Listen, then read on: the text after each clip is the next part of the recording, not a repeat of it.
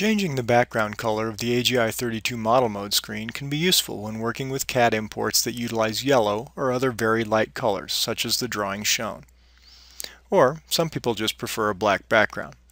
We can easily change this setting using AGi32 System Settings.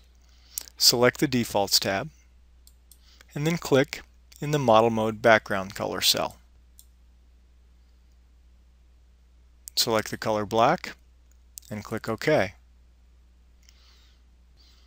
If you would like the software to always start with a black background, be sure and check the Save Settings as Startup Defaults box.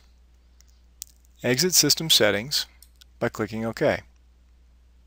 You can change it back using the same procedure.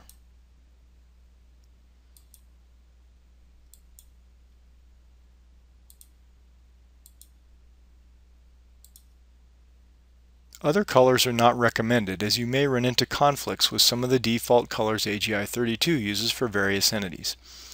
This may leave you trying to change other colors, with frustration usually the end result.